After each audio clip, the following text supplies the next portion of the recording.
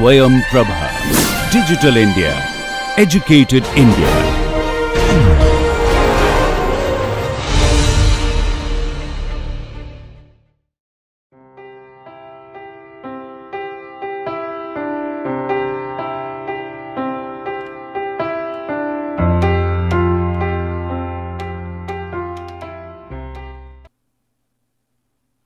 Welcome back to my course Aspects of Biochemical Engineering.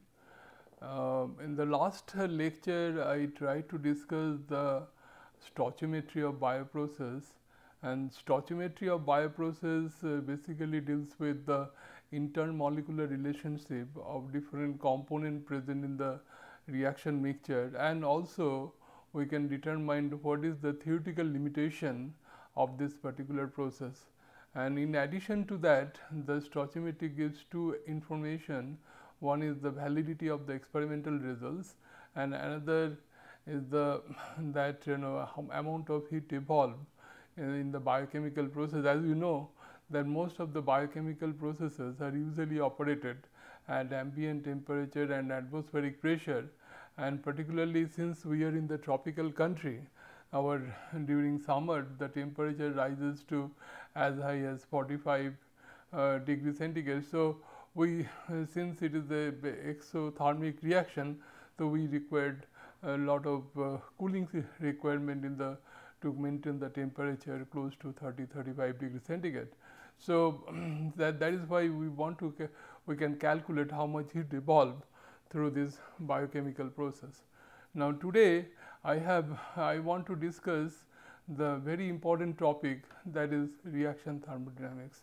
And as you know, the thermodynamics is a very important topic, and it deals with, if you look at it, deals with mostly the heat and temperature with the relation to energy and work. That now this thermodynamics that increases the efficiency of the steam engine, we call it Carnot cycle.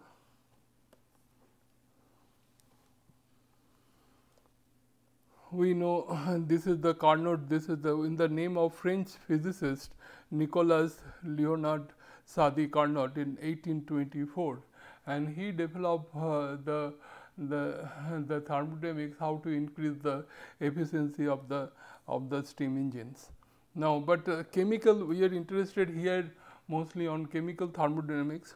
Chemical thermodynamics studies the nature of the role of entropy in the process of the chemical reaction, has provided the bulk expansion and knowledge of the field. So, we basically discuss that how entropy the affects in the chemical reaction, and also we will discuss some kind of Gibbs free energy changes that affect the chemical reaction. So, in this lecture I divided into two parts, the chemical thermodynamics 1 and chemical thermodynamics 2. Chemical thermodynamics 1 mostly deal with the thermodynamics as a whole, how it looks, and chemical engineering thermodynamics 2 mostly I shall discuss on the thermodynamics of the chemical process. Now, if you look at first, let us try to find out what do you mean by system and surroundings. Now, system, if you look at here, that system is a part of the physical universe under study, and while the rest of the universe is the surrounding. Now, suppose a beaker, this is the let us assume a beaker, and inside the beaker we have water, and this is we consider a system. Now, system lying on a table, and this is all the other than the beaker, whatever we have, that is we call it surroundings. So, there should be this is how system and surroundings can be defined.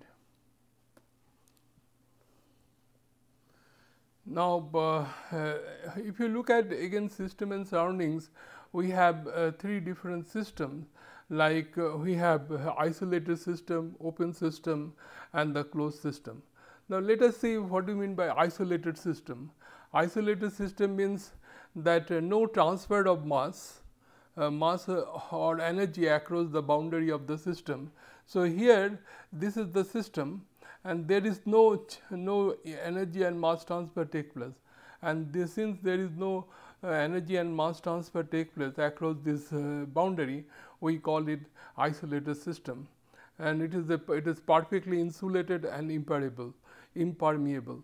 A gas confined in a piston cylinder arranged in the wall of which are made of insulated material.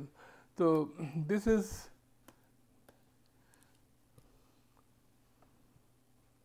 now next is the open system. Open system, what is happening, both the mass and energy can transfer. You see here the mass transfer, it is the energy transfer that transfer take place between the system and the surroundings. Now, we call it the open vessel having a liquid, that is, we can give the example of the system.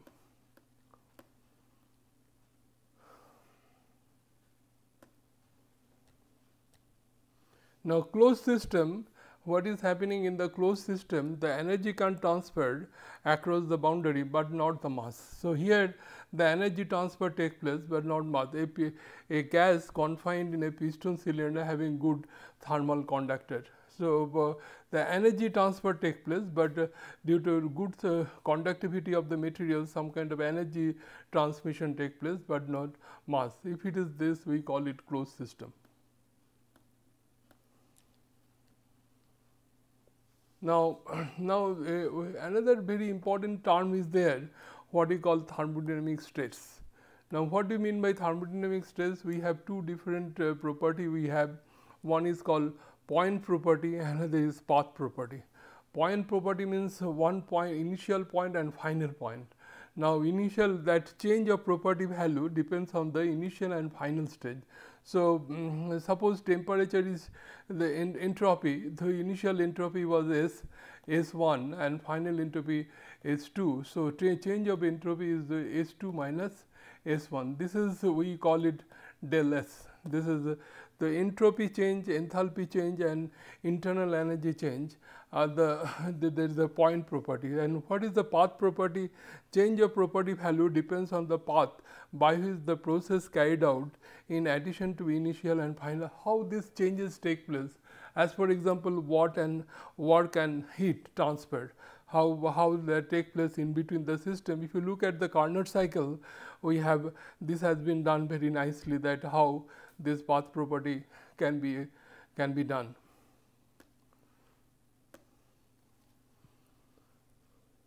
Now, another, if you look at the properties of the system, that we have two properties, one is called extensive property, another is intensive property.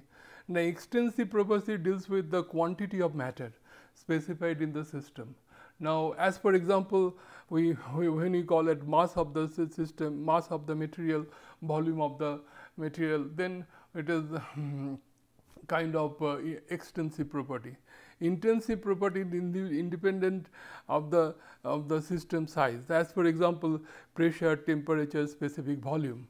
So, we have two properties as per thermodynamic system is concerned. One is called extensive property, another is intensive property. Now, if you come to the process, we have two type of process. One is called isothermal process and adiabatic process. Now, isothermal process, basically the temperature of the system remains constant, and adiabatic process, the heat transfer remaining constant. There is no heat transfer take place. That is how this is defined. Now, in case of isothermal process, it attains the temperature is constant either by removing heat or supplying the heat to the system, as for example, melting of ice.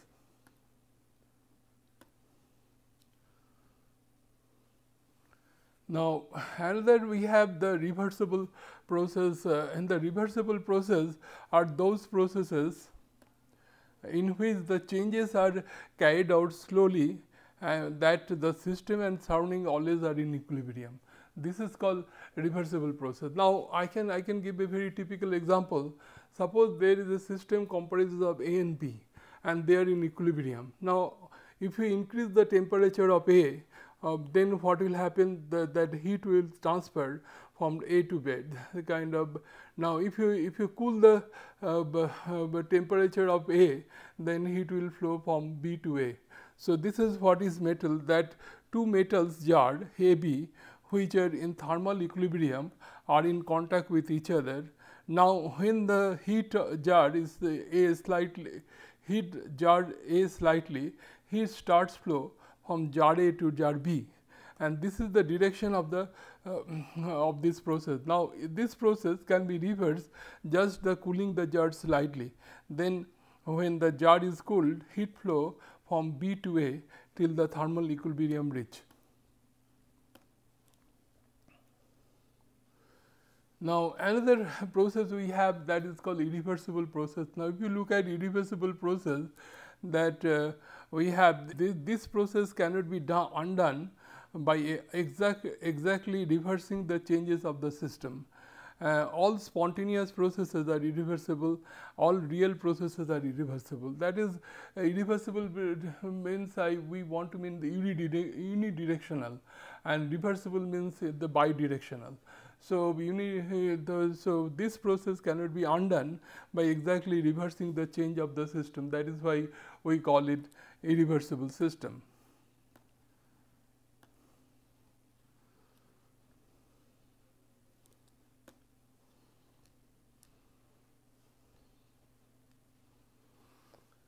Now, let me discuss about the first law of thermodynamics.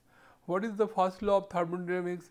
It states that energy can neither be created nor destroyed. The total energy of the universe or isolated system is constant. So, this is the first law of thermodynamics.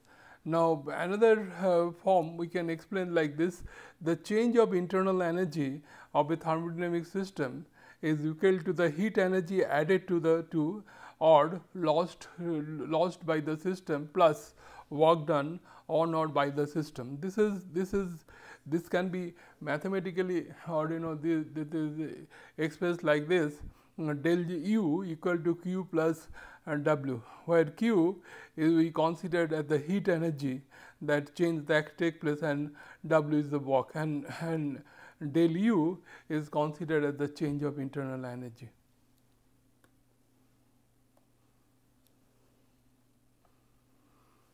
Now, Q assigned to be positive, Q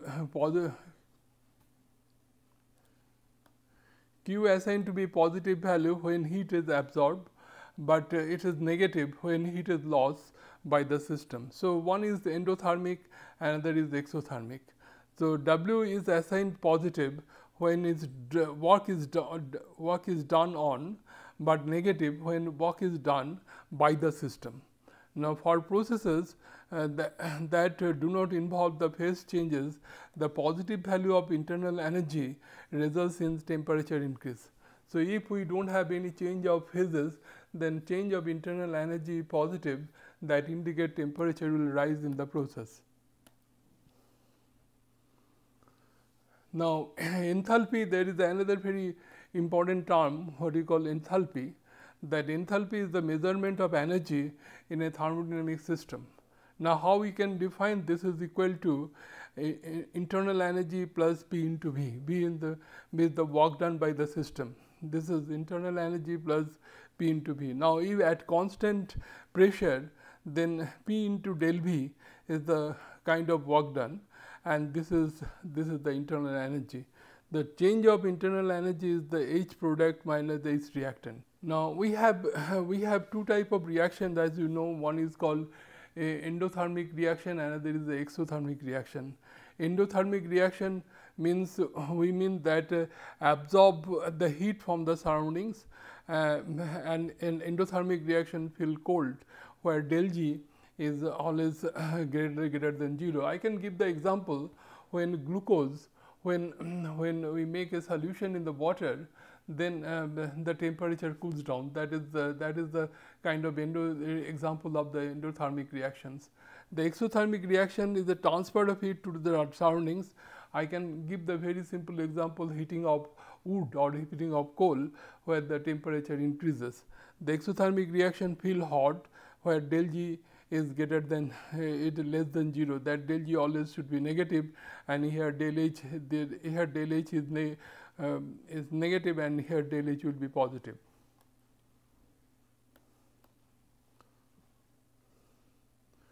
Now, let me come to the entropy, because which is very important property of thermodynamics, and it is a measure of randomness or disorder of the chemical system.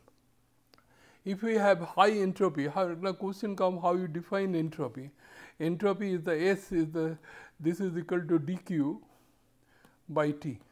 dQ is the heat change that takes place, and T is the temperature that we have. So, now, the high entropy change is the highly disordered system, and low entropy change, that means well organized system, no such thing as negative entropy. Now, del S of a chemical reaction we can always express as entropy of the product minus entropy of the reactant. As I explained that at a constant temperature, the entropy change of entropy can be explained like this. This is how we can explain, where Q REV is the heat that is transferred when the process is carried out reversibly at a constant temperature, and T is the temperature in Kelvin. So, capital T always we indicate as a Kelvin. Now, if you look at the reversible system, ideally that ideal reversible system, that change of entropy of the universe, that is equal to that the change of entropy of the system plus change of entropy in the surrounding, that should be equal to 0. Now, in case of irreversible process, what we call real and spontaneous, the change of entropy in the universe equal to change of entropy of the system plus surrounding, that should be always greater than 0. That is in case of spontaneous system, always the entropy will be higher value that we have.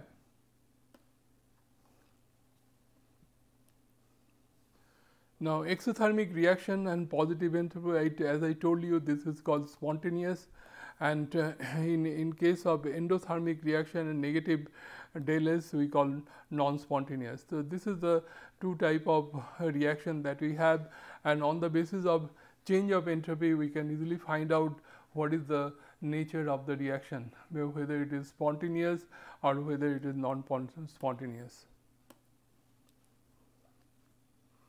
Now, this is very interesting that if we how we can monitor the exothermic reaction, how system and surrounding influence the entropy change of the system. Now, here all are the examples of the exothermic reaction, and under what circumstances we have the exothermic reaction. Now, let us take the first instance for a exothermic reaction in which change of entropy of the system, this is the change of entropy of the system is positive, and change of entropy of the surroundings is positive, then in change of entropy of the universe should be positive. The reaction will be always spontaneous. Now, in case of the change of that entropy is negative, but if the change of entropy of the surroundings is more than change of entropy of the system, then this entropy of the universe will be positive. The another instance we have for a endothermic reaction in which the change of system is positive and change of entropy in the system is positive, but change of surroundings also smaller than that of the change of entropy of the system, then surroundings will be also positive. And this is also example of the endothermic reaction. So, in second law of thermodynamics is that the universe spontaneously tends towards the increasing the disorder or randomness. This is the nature of the system that we have, it always tends to increasing the disorder or randomness, and mathematically the change of entropy of the universal, that will be always greater than 0. Driving force of the spontaneous process is an increase in the entropy of the universe. As I told you, this is the real system that we have, that always the entropy should be positive. Another very interesting term that we have as per thermodynamics is concerned, what you call Gibbs free energy change. Now, Gibbs free energy change is the thermodynamics potential that can be used to calculate the maximum reversible work at constant temperature and pressure, that is isothermal or isobaric. Isothermal means where temperature is remaining constant, isobaric means where the pressure remaining constant. Now, absolute value of G or free energy, the free energy cannot be measured, but change of free energy can be measured. So, mathematically it can be expressed like this: change of free energy equal to del H minus T into del S, T is the Kelvin, measured in Kelvin, and as standard condition, standard free energy change equal to standard change of enthalpy plus T into standard change of that entropy of the system. So, this is the equation we should remember for calculating the free energy change.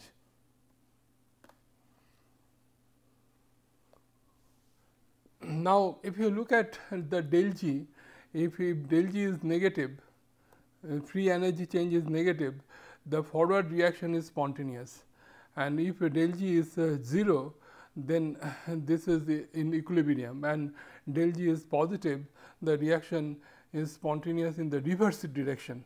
Reverse direction means I want to mean that is A to B, this is the reaction that we have. If this direction is there, then del G should be positive, then del G will be positive.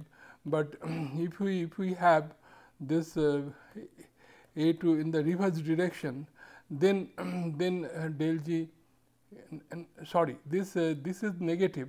This is in if del G is negative, then it is spontaneous A to B. But if del G is positive, this is positive, then if it is reverse direction, it will be spontaneous, but this direction it is not spontaneous. But at the equilibrium condition, that equilibrium condition, what will happen, del G, the change of internal energy, that should be equal to 0. Now, this is the reaction spontaneity and the sign of del H, del S and del G. So, this is if here if del H is negative, and now if you look at previous, so we have this equation that we shall have to remember this equation, del H equal to del H minus T del S. Now, if you see it, so you have, I can write like this, del G equal to, we can del G equal to del H minus T into del S. Am I right? Now, we can compare here. If del H is positive and del S is positive, then this is negative, and del S is negative, and then del H is negative. And if this is negative and this is negative, then this will be negative. So, this will be spontaneous at all temperature. Now, if del H is positive and del S is negative, then this will be T into del S will be positive, then del H will be positive, then it is non-spontaneous at all temperature. Now, here if del H is positive, del S is positive, del H is positive, and del S is positive means this is negative, and this may be plus or minus. So, it may be at spontaneous at high temperature, non-spontaneous low temperature. Now, if del H is negative and del S is negative, then this will be positive. Now, again the change of free energy, it may be plus or minus. The spontaneous has lower temperature. This is the reversible of this. If you whatever we have and whatever we have, just reversible of this, and non-spontaneous at high temperature. Now, this is the problem that we also try to work out, that how this we can use for calculating the temperature required for any kind of reaction, chemical reaction. Now, let us assume that that del H of the reaction is 158 kilojoule and del H is 411 joule per Kelvin. Now, this is the equation we have, and so in case of spontaneous reaction, that del G should be less than this value, this is equal to del G, this value should be less than 0. That means it should be negative.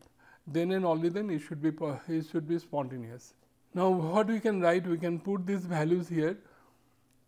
We can put the value here, that that value of H and value of S we can put, and then we can interchange. We can find T is greater than 384 Kelvin. That means, if we wanted to have the spontaneity of the reaction, we shall have to maintain the temperature at 384 degrees centigrade. So, this is a very interesting problem, how we can determine the that is spontaneous of the reaction at a different temperature. But this is the, suppose we want to, because whenever we carry out any kind of chemical reaction, we are interested to make it spontaneous to get more product. So, naturally that so question comes that under what circumstances it can give the more product. So, this is one very interesting thing that we have.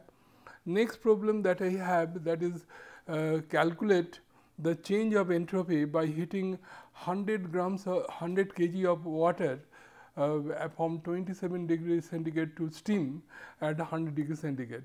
Specific heat of water is this much, and latent rate of vaporization of this also we can calculate very easily. As you know, the change of entropy for heating 100 kg of water from 27 degree to 100 degrees centigrade, we can calculate at m Cp into dlnT. So, I have already told you that del S equal to what? Del S equal to dq by T. Am I right? So, when you heat water, what is happening? What is the ms into del T? So, del T by del T. So, this is equal to ms this is dln T that we have. So, we can have similar type of expression here. So, mass is 100 kg that is given there. This is the specific heat of water, and this is the ln, this is the temperature, this is 100 degrees centigrade, and this is 27 degrees centigrade. So, this is the change of enthalpy that we have if we heat the water from 27 to 100 degrees centigrade. Now, if you do the vaporization, the equation will be different. The reason is that vaporization takes place at 100 degrees centigrade. It is kind of phase change from the liquid to vapor, and latent rate of vaporization is this 23 into 10 to the power 5 joules per kg. Then we can 100 into, if we calculate that, we can find it very easily, that the 100 into this equal to heat, and this is the temperature that we required. So, this is how we can calculate the change of entropy for the evaporation. So, so we can calculate this entropy of the system very easily. So, what we learn in this, that we want to find out that what we mean by thermodynamics. Thermodynamics basically it is deals with the temperature, and it basically it deals with the mass and temperature, also how it relates with the energy, and then we try to find out define the system and surroundings, how this affects the system, and how we can define the spontaneous system and non-spontaneous system. And spontaneous system and non-spontaneous system can be explained with respect to entropy, with respect to free energy change. Now, when you talk about the entropy, in case of spontaneous system, the entropy keep on increasing, but in case of reversible system, the change of entropy should be equal to 0. Now, in case of free energy change, we find out that in case of exothermic reaction or a spontaneous reaction, change of entropy should be negative, and in case of non-spontaneous reaction, it will be positive. But if you do the reverse reaction, then it should be, we can convert it to the spontaneous. But I hope in the next lecture this will be more clear when we deal with other different type of reaction. Thank you.